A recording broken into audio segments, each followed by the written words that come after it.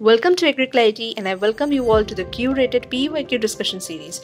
In 2024 NABARD prelims, there was a question where one had to select the statement describing the correct function of calcium in plants. So let's decode calcium essentiality in plants today. Calcium plays a vital role in plants as it forms a part of cell walls and cell membrane, thereby maintaining the cell integrity. It is involved in cell division, and calcium is found in the growing apex and buds of plants. Now let us discuss about the deficiency and toxicity symptoms.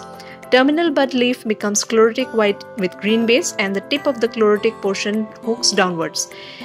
Severe deficiency causes death of terminal buds. The toxicity symptoms of calcium is it exhibits magnesium and potassium deficiency symptoms. Now let's see some common disorders due to calcium deficiency. The most famous, blossom end rot in tomato, tip hooking in cauliflower, bitter pit in apples.